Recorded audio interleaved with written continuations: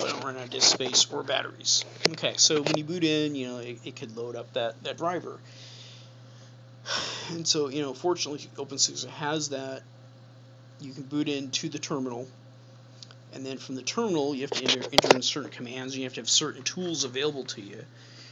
And basically, that's the kernel source. And the way to install that from the command line, if you're stuck in there, of course, if you're smart enough, or if you've seen this, you go in and after you've installed your driver, and you install the things that I'm going to read off, or that appear on that page before you reboot. You're not, and you run the command to make the RAM disk, which is make init RD. You'll be okay. You don't need to do the zipper in thing, but zipper now, SUSE has changed the way that you can, from the command line, install software over the internet 3 times in my tenure of using it.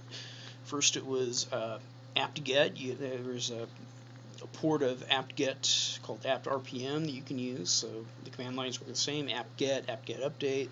That worked great up until, I don't know, maybe SUSE 9. They ditched that. There's something called yum, and then now there's something called zipper, zypper. So in this case, you have to do zipper in, kernel source, kernel sim, and you just type what it says there. And I noticed on mine, I wasn't able to, and I have a 64-bit install.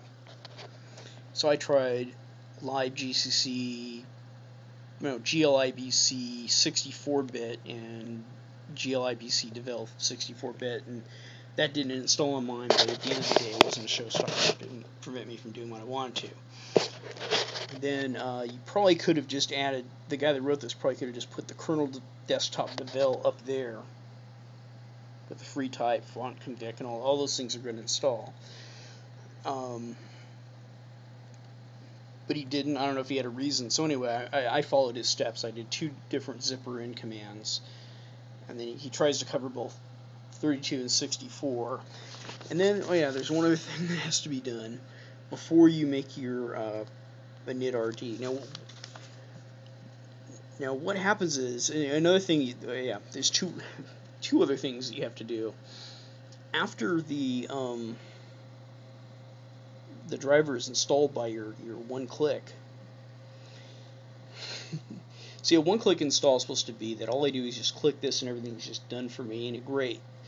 It doesn't do that, so that's the danger of using the one-click install. It's kind of, whatever your preconceived notion of that is, could affect your outcome. And it's not just down to you just clicking that.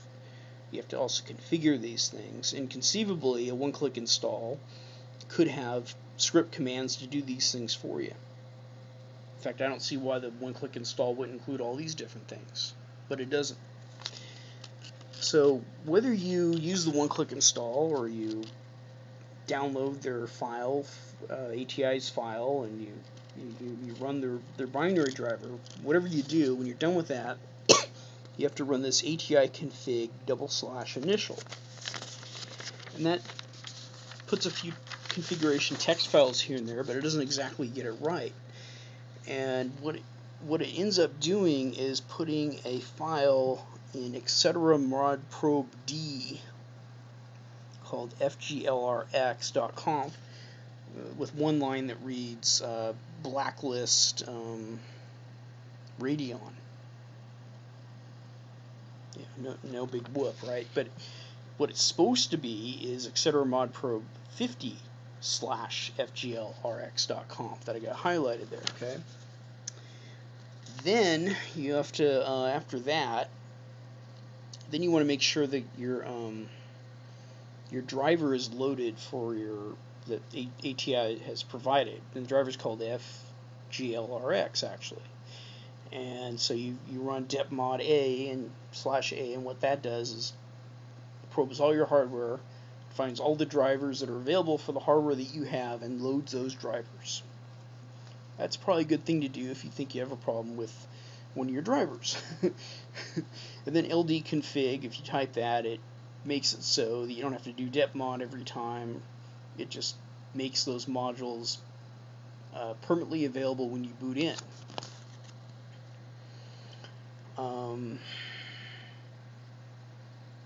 So I don't know why this modprov /v FGLRX is there, but I know I didn't need it. And then there's one last thing you have to do is you have to edit the file called edit sysconfig kernel, and you have to change the line that reads no underscore kms underscore in underscore initrd equals yes, from no to yes. Okay. Then you type make initrd, and you're good after that. You should have no problem booting in, except if the kernel, the name of the kernel has changed in the boot directory and you're not using grub2. Okay. If you're using grub1, you might have to update your grub and get it to boot to the new name of the, if it's 2623x versus 2622 or whatever, whatever number the kernel is, and that's it. That's all you really need to know.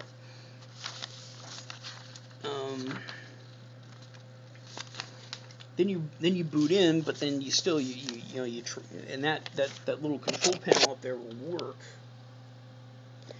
but you're not getting your wobbly, what's going on here. And I think there may be some options in here where you could say, yeah, go ahead, give me wobbly windows, blah blah blah. And I think if you do that, it interferes with what you need to do with the KDE Control Center, and I'll show you why. So here now to affect the way KDE is an application suite that runs on top of the ability to have a graphical user interface, and KDE gives a look of my computer.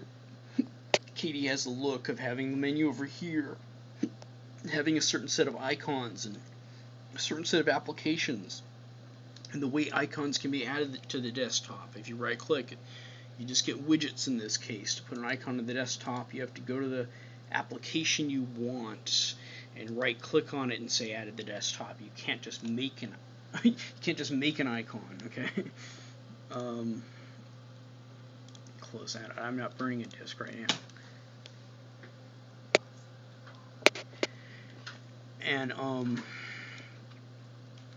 so anyway, to configure this KDE environment rather than your entire system, that's what this KDE control panel is for. Okay, and under that, it's under look and feel and desktop, and it's really under desktop effects.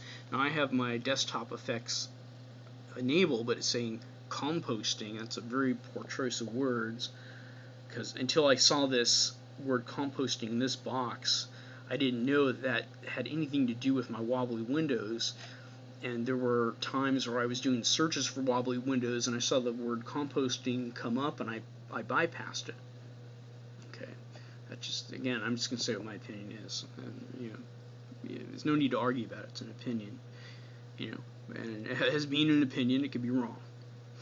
So I'm going to say I want to resume composting, but right now I'm finding out that I'm having to do that every time I log in. I don't want to have to do that every now. You see there? Okay, so now I got that. Now I got my wobbly windows, and then if I close something like that, it'll burst into little boxes. I didn't have that before, and that's all. That was just basically the end result of what I wanted accomplished, but I almost lost my entire system. If I didn't have the experience to know that when I went to this page it was going to do, or if this guy had typed his instructions wrong, he didn't bother to do it, I wouldn't be able to recover. So that's that. Okay, so I've gone into a little bit of a diatribe as to why I think it's absolutely silly that people wouldn't put proprietary drivers in their Linux distributions.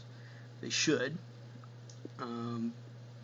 They're probably turning away at least a third of their target audience with that defect. It's ridiculous. Okay, now I'm going to go into SUSE, but I'll stop because I fear I'm going to overrun it.